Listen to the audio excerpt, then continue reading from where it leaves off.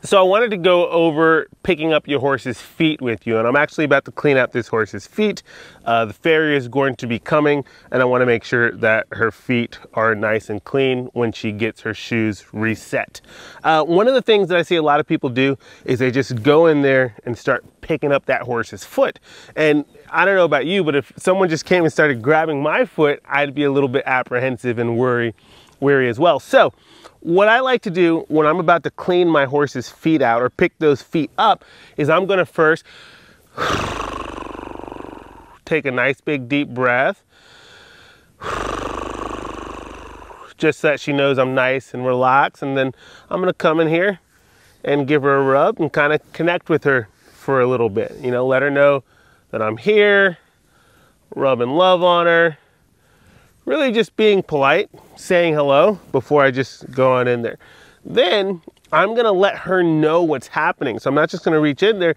I'm gonna say, hey, I'm gonna come down your leg. Here we go. I'm gonna go ahead and I'll put pressure on this leg and watch her start to break over nice and light. Then I'll go ahead and pick it up. Now when I pick it up, I'm gonna go ahead and cup it inside right here.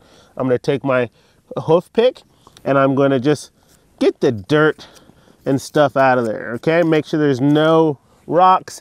It doesn't have to be perfectly clean. All I'm looking for is to get any mounding or caking out of there, and then I'm gonna gently set it down, rub this hand right back up, and give her a rub for that. When you're cleaning out your horse's hoofs, I recommend just a regular plain old hoof pick that you can get from your feed store. It costs like $1 or $2. You don't want anything with a really sharp point.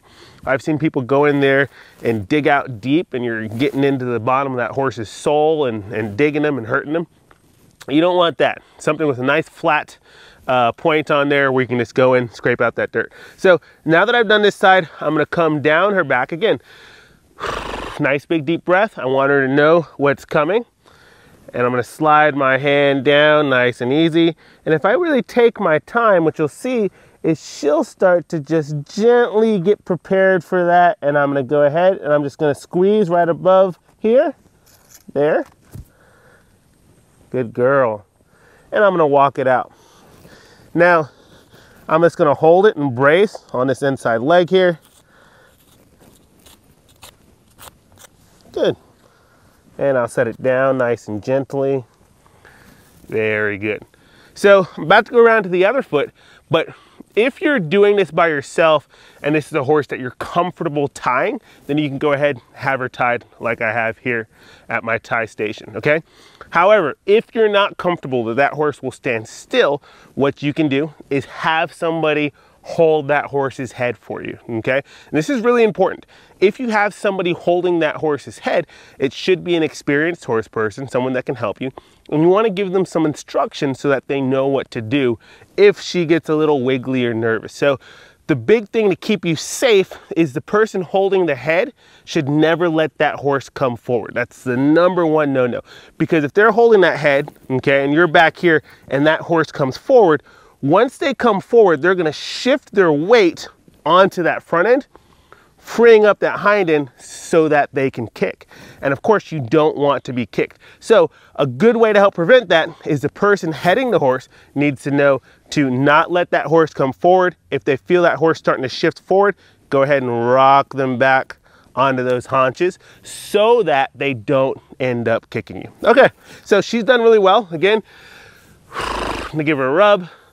I already did this leg. I'm gonna walk all the way around to this side. Now I just wanted to note one other thing. You see how when I walk around, I'm right up close to my pony right here. I see a lot of people who will walk around a horse kind of like this, and they'll just kind of think that they're in a safe position. But where I'm standing right now, if she wanted to, she could kick my head. Like if she could jump up and kick me in the head. So if you're gonna walk around, you're either gonna walk with a hand on directly behind her, because right now, even though I'm close to her, if she were to kick, she wouldn't get a full extension and her hocks would hit me and her feet would come right back down. And if you've seen horses kicking in the field or kicking each other, you'll see that. They'll kind of kick out at each other. If they feel something, then they'll stop that kicking and bring that leg back down, right? So I'm either gonna walk right up behind her, or I'm gonna walk like a huge big circle where there's no question around her, so that way I know beyond a shadow of a doubt that I'm not gonna get kicked. But for this, again, because I want her to know that it's coming, I'm gonna keep that hand on her. Nice big deep breath. And now I'm gonna come over to this other foot. Now, what I'm gonna do is I'm just gonna push on this hip a little bit to get some weight off of that foot. That way I'm kind of setting her up there. That way she's not putting a lot of pressure. And if she moves too far, I'll just give her a rub. Take a deep breath. There, now I'm gonna slide this hand down. I'm gonna go ahead and, oh, that was good, good girl. And I'm gonna stretch it out just a little bit. And I like to keep it kind of low. And I'm just gonna get in there, make sure there's no rocks or anything in there. And notice I'm not getting it nice and perfect. Just wanna make sure that there's nothing that's going to make her uncomfortable. Now I'm gonna slide over this way. Nice big deep breath. Slide this hand all the way down. There, good girl. And you can see that as I slide that hand down, she begins to pick it up for me. But that's because I do it the same way every time. And horses love to anticipate. And so when you do something the same way, you do it habitually, you're gonna find that your horse begins to figure out what that pattern is, and they're gonna help you out in the process. So that's how I like to pick my horses' feet up. I like to be slow, grounding, telling them hello, be methodical, you know, foot by foot, running that hand around. And then when I'm done, just give her a rub and love, and thank her for doing such a good job, yeah, of standing nice and still for me. Good girl.